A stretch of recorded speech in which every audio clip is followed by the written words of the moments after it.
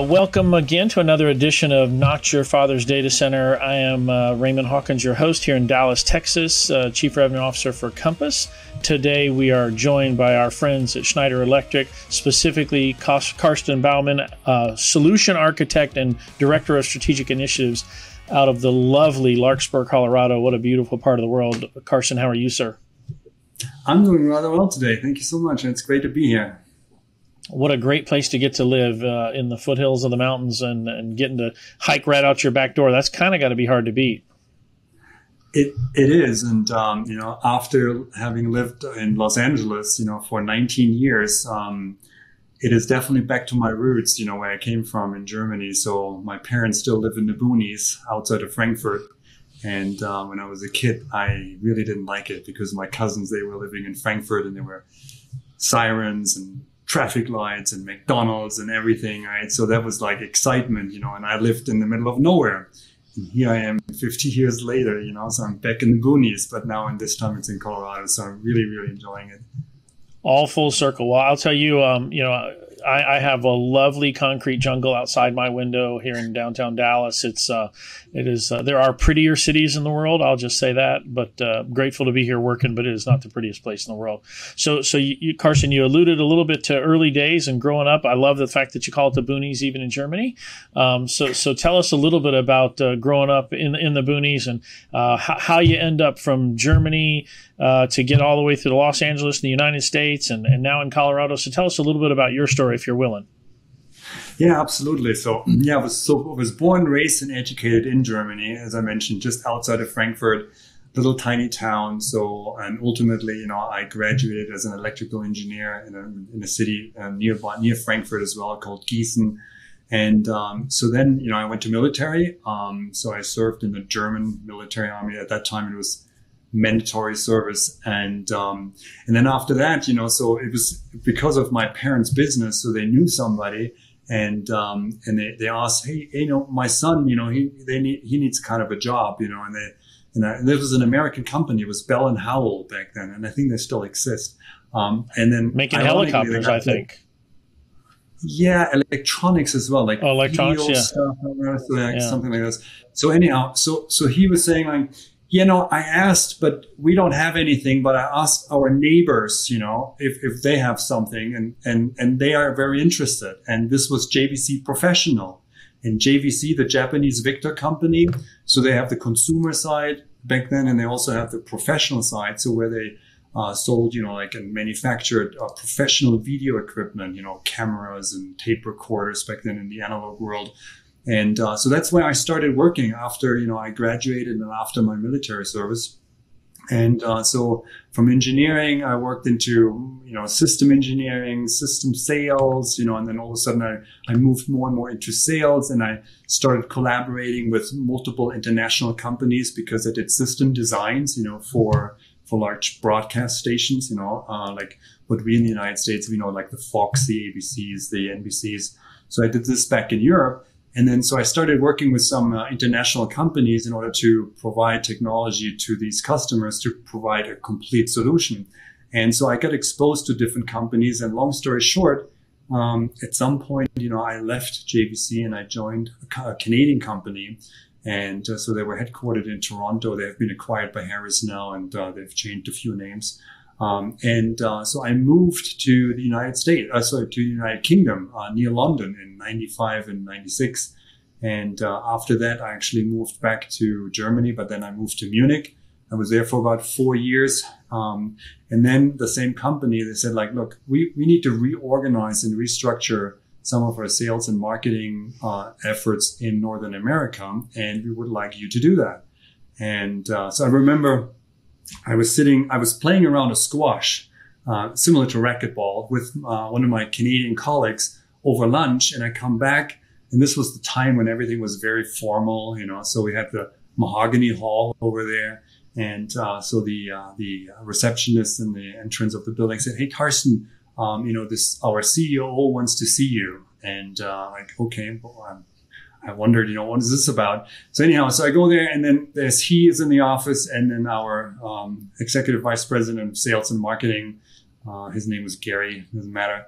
And so the COO was asking, so Carsten, how would you like working in the United States? And I was surprised, because I didn't know what this is all about.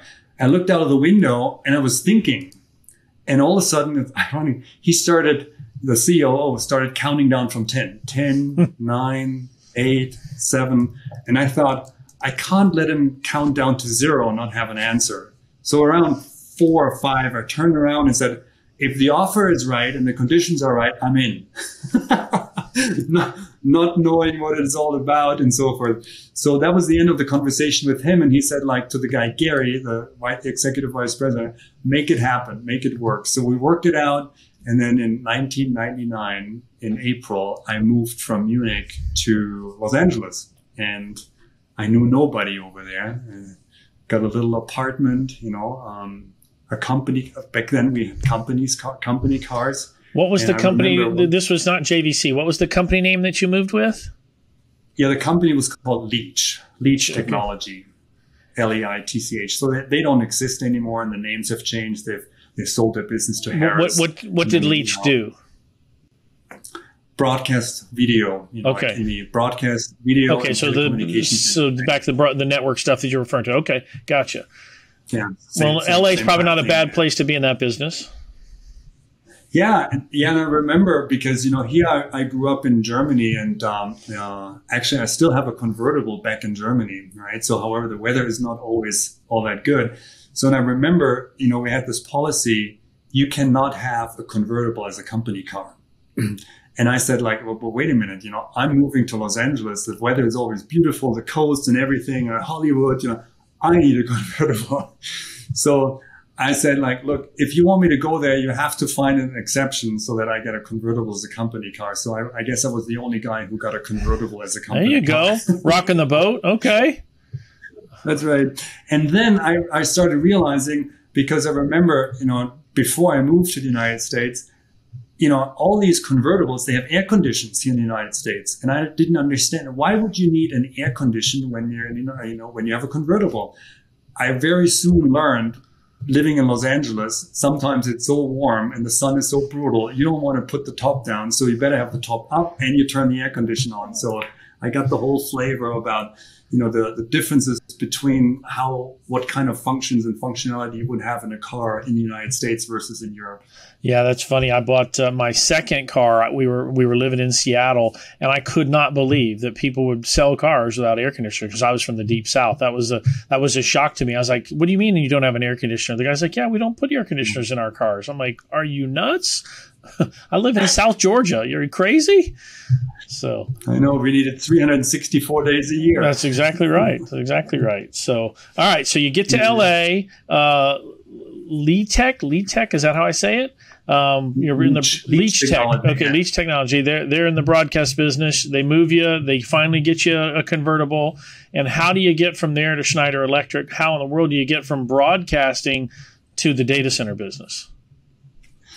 Yeah, so then after that, so normally I was supposed to be there only for 2 years. I was there as an expat, a special work visa or whatever. And I was supposed to go back. But then, we made some acquisitions in some technology companies, was more on the telecommunication side of the business. And they asked me to actually lead the integration of that technology, into our portfolio. And as a result, so now this became a permanent position, and the company sponsored my green card, and then I met my now wife, and, so she was born and raised in California, so I'm still here.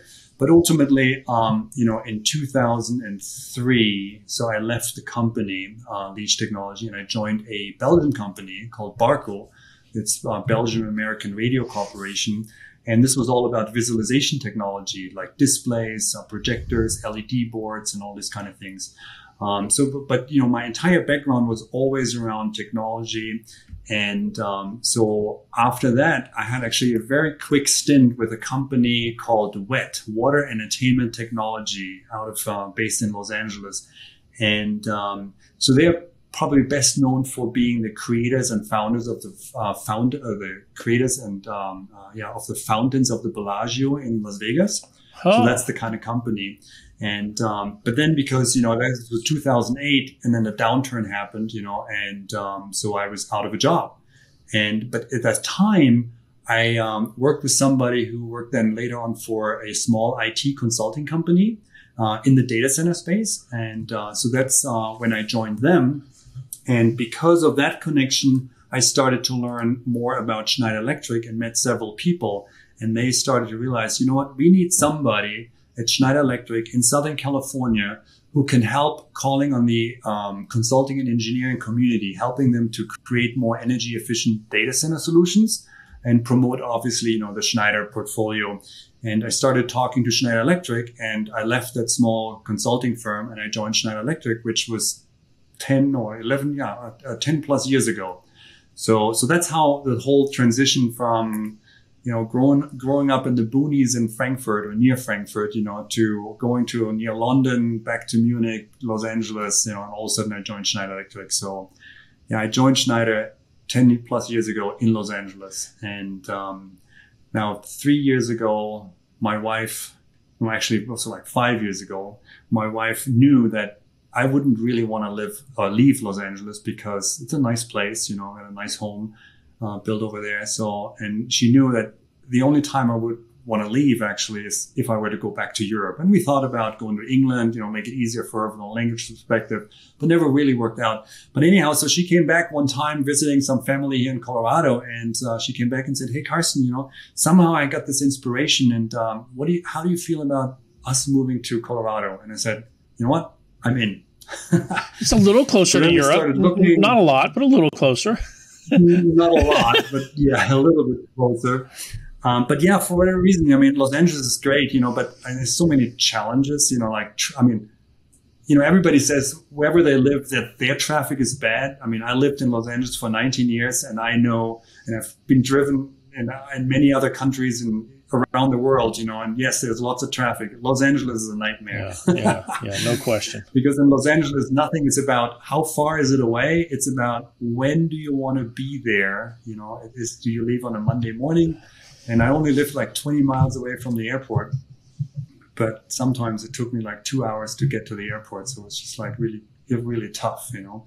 So yeah, I was open to the idea. So hence we looked for land and we bought a piece of land with a beautiful view, and we started building a house. And here How long have y'all been in Colorado? Just a little over 3 years right now. So we moved in, I think, in May of 2019, just before the pandemic, you know, which is also interesting because we built a home. You know, my wife, she has her own business. And so we built our house and we have 2 offices in our home. So that's how we created it when we designed it with the architect. And her office is on the other side of the house. So we don't really interact with each other other than we coming together in the kitchen. And we have on our office doors, you know, like right now, for example, we have these, like what you normally would find in a hotel, you know, where you have these do not disturb signs on the outside. So my door is closed right now and the sign is there, do not disturb. She does the same thing, you know, because we all work from home. And, but it was fortunate because, you know, we set ourselves up for, working from home in a kind of whatever semi-professional way. And then when the pandemic hit, nothing really changed for us, you know. We had our offices, the infrastructure, everything, you know. The only thing we didn't do was traveling. So in that regard, we feel like very fortunate, not, you know, working from the kitchen table and the kids running around and everything. And, you know, it's tough situations for many people, many families. So in that regard, it worked out for us. And then, of course, living here in Colorado, where you mentioned earlier, where we can go simply hiking and everything was shut down. And we're like, okay, well, let's go more hiking. Yeah, what a beautiful place to be outside, you know, at the end of the workday. What a great place. So I'll tell you, my main connection to Colorado. So down here in Dallas, Texas, right? You know, we're in the midst of, today's the 59th day with no rain. I think we're, you know, already up to 42 or 43 100-degree days for the summer, and it's just, you know, gets to the point that it's unbearable. We got another month of 100-degree weather. And so lots of Texans, lots of folks from Dallas go to Colorado for a week or two. Some of my friends go up there for a month, but because, you know, the weather is so much more mild in the summertime. So love it up there. I've gone several summers in a row now. I go to Estes Park. So not terribly near you, but your direction, that's for sure. And I love it up there in the summer. You get up there at 8,000 feet and it's just totally different environment than it is down here. Yeah. I mean, yeah, we're living 6,700 feet. It's our elevation here where I live, right? Yeah. Great stuff. It's a little bit cooler, and it's like 10 degrees cooler than Denver. But yeah. Well, thank you for giving us a little bit of how you got to the U.S., how you got into the data center business. Here at Compass, we love Schneider. You guys are an incredible partner for us. Let's transition, if you're willing, a little bit to talk about some of the stuff that we do together, our two organizations. Let's, if you're willing, let's talk about microgrids first. For us, the idea of power generation on site, being able to put power back on the grid, being able to have reliable power if the grid goes down, that whole concept. Would you just take a few minutes? I'm with 100% certainty know you understand it better than I do. So will you talk a little bit about microgrids?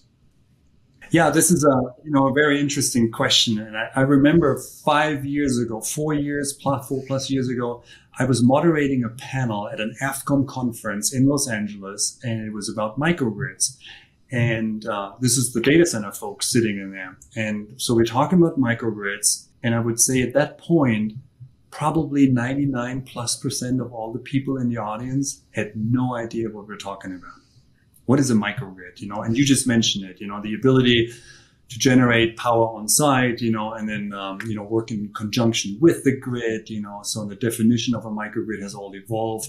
But as we understand it now, so it's like something where we have a combination of distributed energy resources, like local energy generation assets we can use in case when the grid goes down, which one could say like, well, wait a minute, then every data center with a diesel backup generator is a microgrid, because power goes out and we fire up the generator and then we do it ourselves, which is true. But the extended definition of a microgrid is also that you can work in conjunction with, in parallel with the utility grid. So now that's different to how most of the data centers operating today, because in the data center space, we are simply an off-taker of utility. So whatever capacity and quality and price associated to that electricity is, we take it from utility company, and then we build our own resiliency strategy, typically with diesel backup generators, just in case something does happen to the utility power so we can maintain our operations. But now, because there's many aspects where we look at sustainability, and I think microgrids really solve for 3 different components. One is greater resiliency, which we all want in a data center. We want to have more reliability, resiliency. That's number one. Number 2, which is a huge factor as well right now and becoming more and more prevalent and important, is sustainability. So we want to operate our business in a more sustainable way. And then from a data center perspective, we're looking at, power purchase agreements to buy green electricity for our consumption. But then we're also considering about what is the scope 1 emissions, like these diesel generators on site, is this the right solution moving forward in terms of our sustainability objectives? And they're not only our sustainability objectives, they're frequently mandated by our clients or your customers, right? Moving into your data centers, your investors, they're also looking into like, hey, what are you doing to become more sustainable? So sustainability is the second key component in those vectors of a microgrid. And the third one is overall, of course, cost, and cost benefits. So ideally, it's like this wheel, we want to have everything. We want to be more sustainable. We have greater resiliency, and it ought to be cheaper, right? So, and sometimes, like everything in engineering, there's always a few trade-offs, and we just recently worked on a feasibility study with you to specifically look at a site in Dallas, in Texas, about how can we create greater resiliency, more sustainability, and what are the implications of the cost associated with that. So that's something, we've just done recently with you guys. So that's what I look at data centers. So now fast forward to where we are today versus 4.5 years or 4+ years ago, when I had this first panel at a AFCOM conference where the majority of the folks didn't know what a microgrid is. I think the majority of the people now, because of the education that happens over time, people now do know what a microgrid is. The question we are seeing now more and more when we work with clients is about what would a microgrid look like for us, and what can it do? Because it's specific to sites and fuel sources available specifically. So I believe that site selection for data centers will be expanding the criteria in order to also meet sustainability aspects, being able to do on-site power generation. When the electricity is expensive, we may be able to produce it cheaper ourselves, more sustainable. So the carbon intensity of our own electricity is less than the carbon intensity of the electricity we buy from the utility company. So I think there's lots of benefits. Now, one of the interesting challenges, so to speak, is like operational. It's because many of the data centers, it's about uptime, meeting the service level agreements with your clients.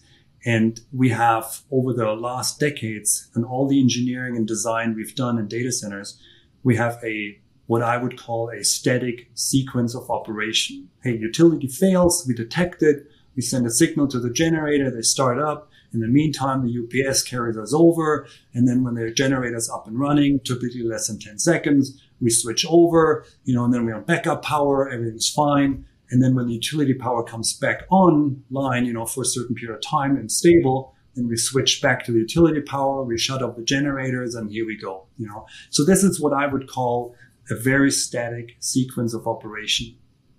If we now have multiple on-site assets, hopefully sustainable, and now because they are sustainable, they can now work in conjunction with the grid, instead of like just having a backup power diesel generator permitted this way. We can now use those assets differently.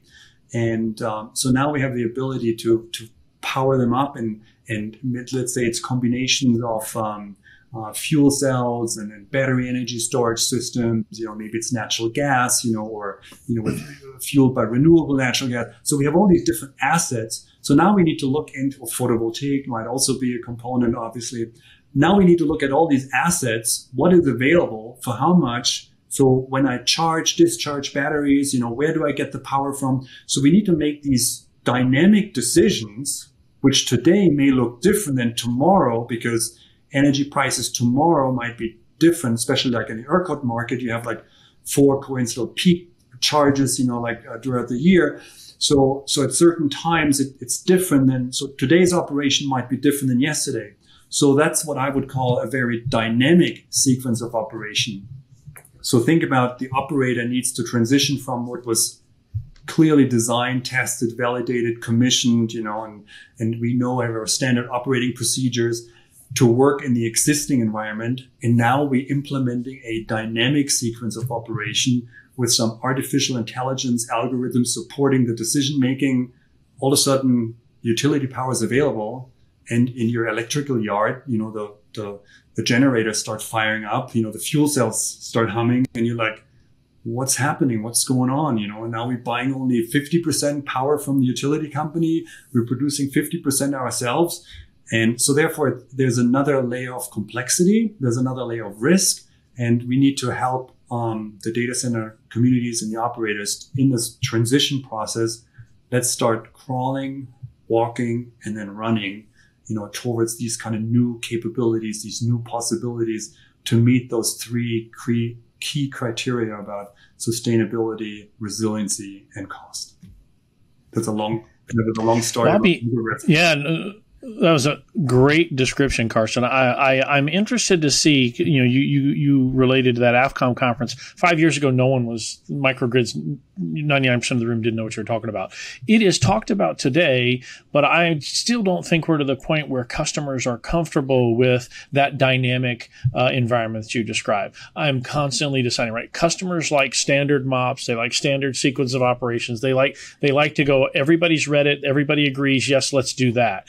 And when it gets off of that checklist or that standard sequence of operations, there's people get nervous. Hey, who's going to make that value judgment? How are we going to decide? Who's deciding? When are they deciding?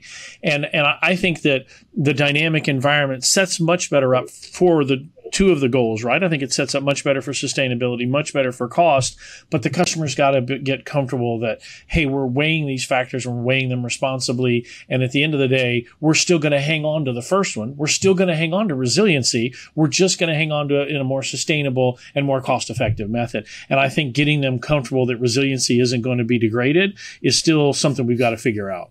And look, yeah, I mean, in data centers, hospitals and others, resiliency needs to be equal or better. It can't be like, oh yeah, it's more green, but it's not as reliable anymore or as resilient, like, yeah, I'm not quite sure, because I'm losing a lot of revenue and reputation, if things go down. So therefore resiliency is the utmost kind of, criteria. So it has to be equal or better, which we can achieve, right? So because when you have multiple assets, multiple fuel sources, so you can improve on your resiliency overall. So it's certainly possible. Now, the other thing, which is, as I mentioned earlier, site selection is access to energy, land, and whatever, like that also becomes, a criteria for site selection. So, for example, if I want to run, let's say, a combination of some sort of battery energy storage system and natural gas, well, I need to have access to natural gas. Now, it's one thing if I build a 1 megawatt data center and I can feed, like this from a distribution gas line. But if I have a 100 megawatt data center, now I need to have access to a transmission line, right? So where is this transmission line? If this is 5 miles away, then this is really not a cost-effective option, because now you would need to dig, 5 miles under streets and whatever to get enough gas to your site. So therefore, it will become part of the site selection in the future. And as a result, one location A, B, and C, their, so to speak, microgrid, solution or alternative may look different. So what may work financially and from a fuel availability perspective, in Texas, may not work in Santa Clarita, in the Bay Area, in California, or in the Northwest, or in New York, or, like some of our large data center customers, they have battery energy storage system and gigantic photovoltaic. Well, you need a lot of land that certainly will not work in an urban environment like in New York. So therefore, if you have operations, yes, in the desert and in New York, the solution may look different, which then also makes it more challenging, because what we like in data center design as time to deploy is critical. We want to standardize it as much as possible.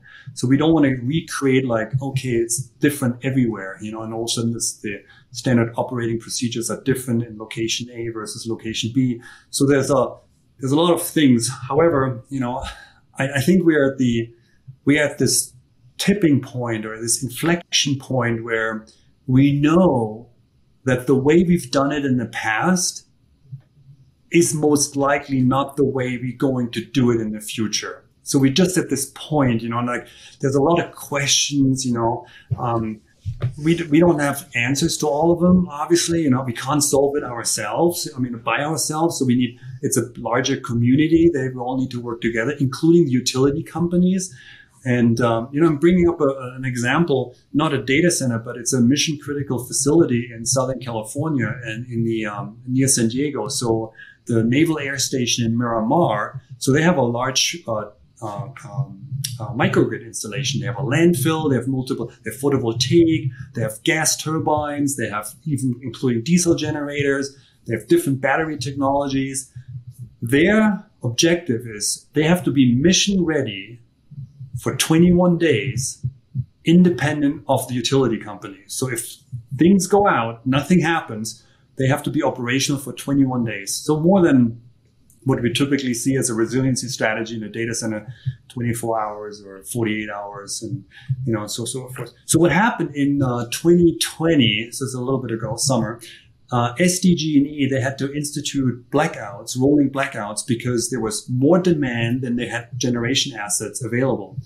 And although the microgrid wasn't really designed for participating in this, but what they were able to do, they were exporting excess power they were able to generate on site and supporting the surrounding communities. So therefore, think about further, this is a 3.2 megawatt installation, right? But think about now 50 megawatts, 100 megawatts of a data center capacity where we have, if it's not a diesel generator, we have assets on site we can deploy, and we may not need all the 100 megawatt resiliency we have on site. Maybe we only need 80 for right now. The load's only 80.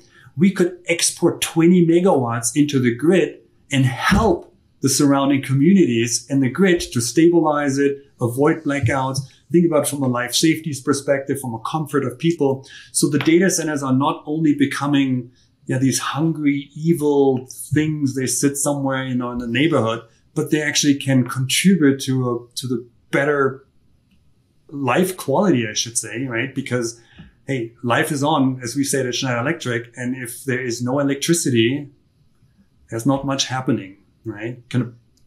Carsten, it's one of the things I hear my friends in the immersion cooling business talk about. Hey, we're producing so much of this heat and we can use this heat to heat homes and whatnot.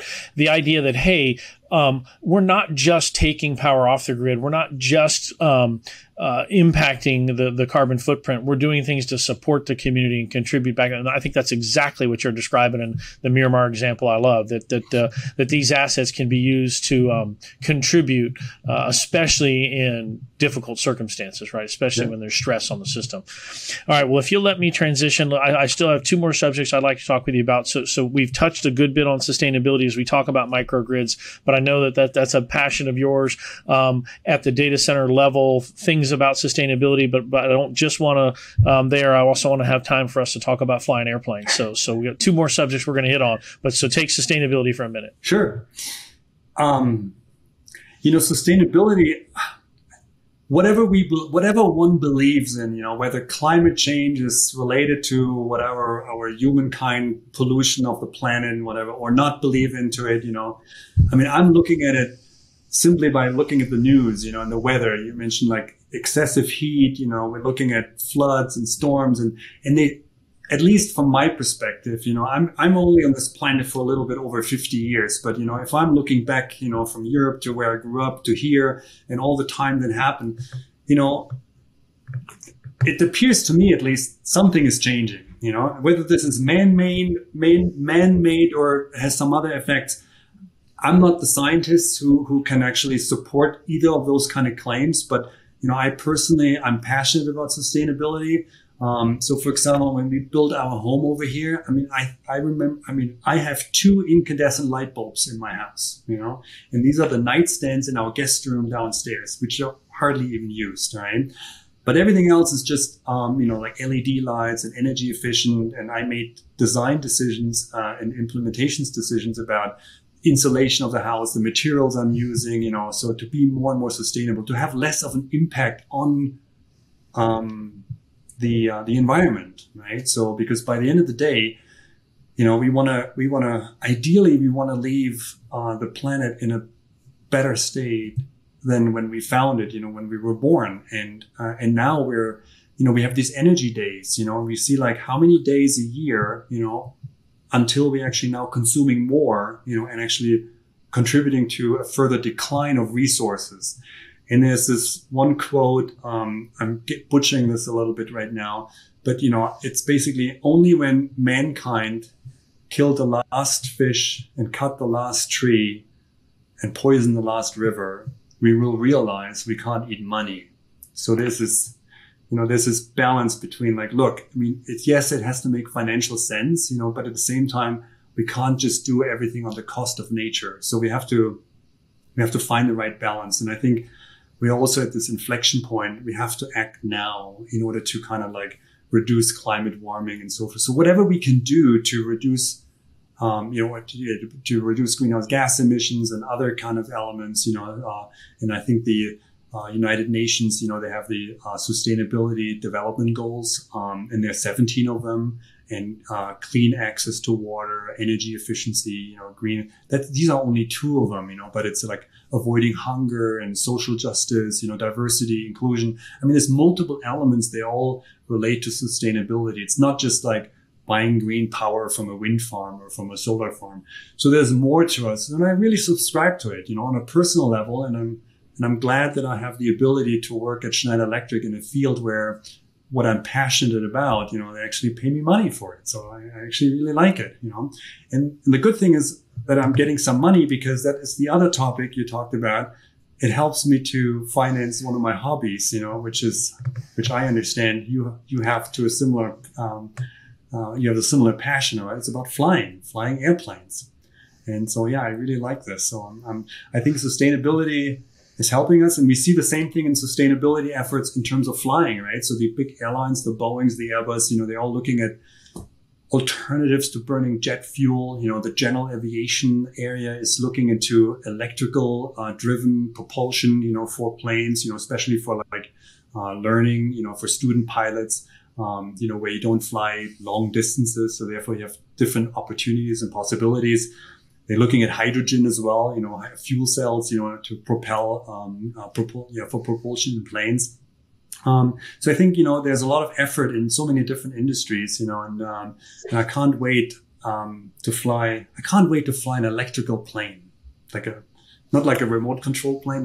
Yeah, that'll be the first time you do that. That'll be different. Yeah.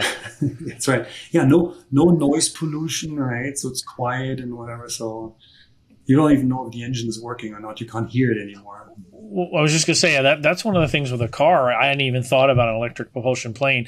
I'm used to feeling the plane, feeling the RPMs, feeling the engine. That's part of the feedback mechanism. And if that all goes electric, I don't, the mixture and the RPMs, I won't have as much feel on an electric plane. That's a unique thought. Yeah. No, you're absolutely right, right? So you hear the RPM of the engine, right? And when the RPM, you can hear it goes down, and you can look at what your speed does, so you don't need an indicator, like you see, hey, look, if I'm flying level and, but the RPM goes up, like something isn't right, so therefore there's an indication that our sensory system gets, stimulated in a way that helps us to make decisions, especially in times when, let's say, an instrument fails, so all of a sudden we have to rely on all of our senses. And I remember, when I worked in maintenance and repair, you work with all your senses. You look at it, you smell it, you hear it, so it gives us clues in terms of hey, what might be wrong here? So yeah, if it's all electric, we can't hear anymore the engine, right? So it just hums away. Yeah. So Carsten, tell me what got you excited about flying, and tell me one good pilot story. Well, what got me excited about it, remember, this goes all the way back when I was 6, 7, 8 years old, back in Germany, right? Outside in the boonies. So the German Air Force, whatever they call it, Luftwaffe, I think. So they had, they were flying F-104s, the Phantom, the starfighters, right? They call it starfighters. And they were screaming loud back then, right? So, and then where we lived, so apparently sometimes there was a training area above us. And these jets were flying around, whatever they did, and screaming loud. And all the neighbor kids, we were playing with, they were running inside, they're screaming, and I was standing in awe in the field, looking at those planes and that's what I want to do. But then I became an engineer. So I didn't become a pilot for Lufthansa, but I became an engineer. But now, 8 years ago, I decided, why not now? So I started making my private pilot's license in Los Angeles, which is a very complicated airspace with all these different airports, and Los Angeles is there, and Burbank and John Wayne in Ontario. So yeah, so that's where I started. I did my private pilot's license. And then after that, but I wanted to continue. So I did my instrument rating, so that you can fly solely by the reference of looking at the instruments. So you can fly through clouds and stuff like that. So without looking outside. And that's challenging in itself. And there's a lot of regulations, you have to maintain, because now you have to follow the rules, that air traffic control can separate the traffic, you from others. And then I did my commercial license. So I'm a multi-engine, high performance, complex, multi-engine, whatever, commercial airline rated pilot. So that's, it's once you get your, what they say, once you get your private pilot's license, it's a license to learn, so more. The same way we get a driver's license. Just because somebody's 16 years old and they got their driver's license doesn't mean they're a good driver, right? So they have to learn more and get more experience. And that's how we do. Many of us, you and I still fly 172s today, Cessnas, right? So yeah, they're slow. And then all of a sudden, if you start flying faster planes, which is amazing, because, you don't really feel the difference. When you fly at 10,000 feet, whether you fly 90 knots or 180 knots, you don't feel anything different other than you get to your destination twice as fast, right? Right. However, when you do get somewhere, everything happens faster. You know, you're approaching the airport faster. You have to make the turns faster. So all of a sudden, and I remember the first time I flew a twin engine, you know, which is also another challenge, right? So now we have two engines and there's different elements here, consideration, safety, perspectives, and so forth. So all of a sudden, you know, like more complex, you know, there's a task situation that can happen where all of a sudden, like, there's so much things that need to happen. And if you have less time, then, you know, you have to get used to it. And I think that's similar to what we talked about, data center operations, right? So sure, maybe tomorrow is different than today. I have to get used to it. I have to train for it. I have to, you know, like prepare myself for it. I have to study for it. And, but I love it. I mean, I love going into a cockpit of these. Now we have all these glass panels, right, in these planes. And I love technology. I just love understanding it, working with it, you know, having the communication with air traffic control. And then a few weeks ago, I flew from Colorado Springs to Fort Collins. And I flew over our house where I live here right now. And then I flew all the way to the front range of the Rocky Mountains, you know, and it's just absolutely gorgeous. I love it when you sit there and you see the world in you see the world differently. You interact with our world in 3 dimensions now. It's not just like forwards, backwards, you know, left and right, but now we can go up and down, and you have a different vantage point. You look down at stuff, you know, it's like, and then you have the mountains here with the snow covers, you know, like, I mean, it's just absolutely gorgeous. Carsten, you talk about the different vantage points. So I'm going to pilot story for me. So I was flying in Africa, and the roads are poor, right? Very tough road system. And so to take long journeys in Africa, oftentimes we'll just take the plane, right? And the first time I got up, you know, 15, 17,000 feet in Africa and realized there's just the vastness of Africa, how incredibly spread out it is, how incredibly big it is, and also how undeveloped it is, right? You fly in North America and there's roads and there's cities and there's all kinds of development, all kinds of things that give you landmarks. And you fly over Africa, it's green for thousands of miles. You're like, holy cow, this place is big. So yeah, that whole different perspective that when I'm walking the roads in Africa, I just don't appreciate. Yeah. Yeah, no, I agree with you. And then, you know, so yeah, I mean, of course, it's different if you fly in Los Angeles, you know, where I started learning to fly, or you fly in Wichita, Kansas, right? So you get more easily lost in Wichita, Kansas than in Los Angeles, because you have some mountains, there's the ocean, you know, like, oh, there's downtown, Malibu, whatever, Santa Monica. You can figure it out. You fly in Kansas, and it's like, it all looks the same, right? Well, the cornfield looks like every other cornfield. That's right. Absolutely. And here's the interesting thing about flying, and you asked about the story. So there are 4 fundamental forces of flying, right? So in the FAA, the Federal Aviation Administration, defines it. So one is lift, right? So that is a vector that goes up, that brings the plane up. The other one is weight, that brings the plane down because of gravity. And then there's the forward propulsion, that's thrust, right? It's typically the propeller or the jet engine, whatever. And then there's drag, right? Because we move an object through a fluid, air, so it's drag. So these are the 4 fundamental forces in flying. However, you know, from a pilot's perspective, we look at the same 4 dimensions rather differently. So number one, we look at thrust is money. The more money I spend on flying, the faster I can fly, right? The FAA, the regulators, that's the drag, right? They're holding us back, okay? And then the lift, these are our dreams. Oh man, I want to fly a 6-passenger, you know, like whatever, jet. So these are the dreams. And I want to be at 40,000 feet. I want to do it way up there too. And then there's reality that brings us back, right? So these are as well the 4 fundamentals of flight from a pilot's perspective, right? I love it. Yeah. So yeah, my father, who is an aerospace engineer, you know, he would tell me all the time. He said, "Hey Raymond, we can put anything in space we want. It's just a matter of how much money we want to spend to put it up there." Right? It's all about getting thrust to get the weight off the ground, lift it, and get it through the atmosphere. He's like, "We can put anything up there we want. It's just how big is it going to be and how much is it going to cost to get it up there." it doesn't make, and then ultimately it doesn't make sense, right? Yeah, is there an economic viability to have it up there? Yeah, that's one of the reasons why supersonic flight right now is challenging, right? And companies are working on it because the economics is it's tough.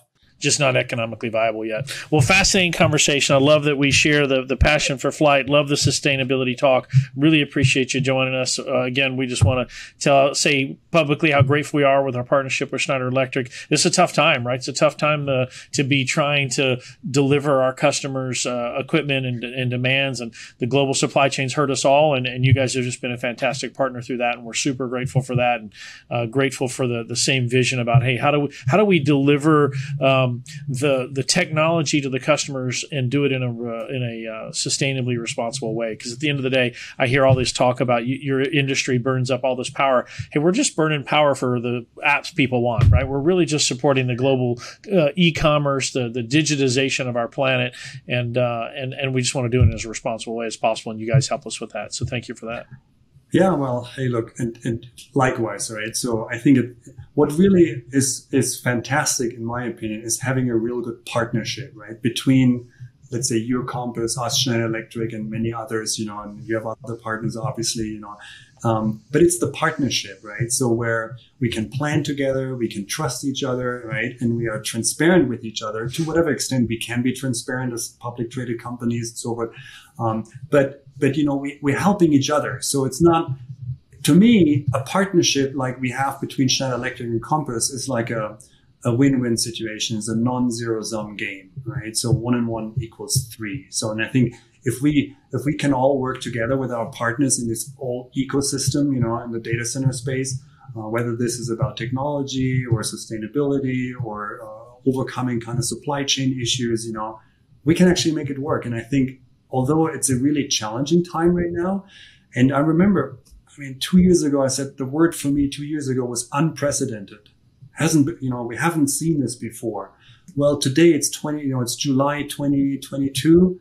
I still think we're in unprecedented times, and there will be, in a year from now, it will be unprecedented as well. So therefore, if we have a partnership, we are all sitting in the same boat. We can make it work. And sometimes, the biggest challenges are the greatest opportunities. And, we have challenges at our hands, and we have to have the opportunity to make it work, to work with it, so to do the best out of it. And that's what I do.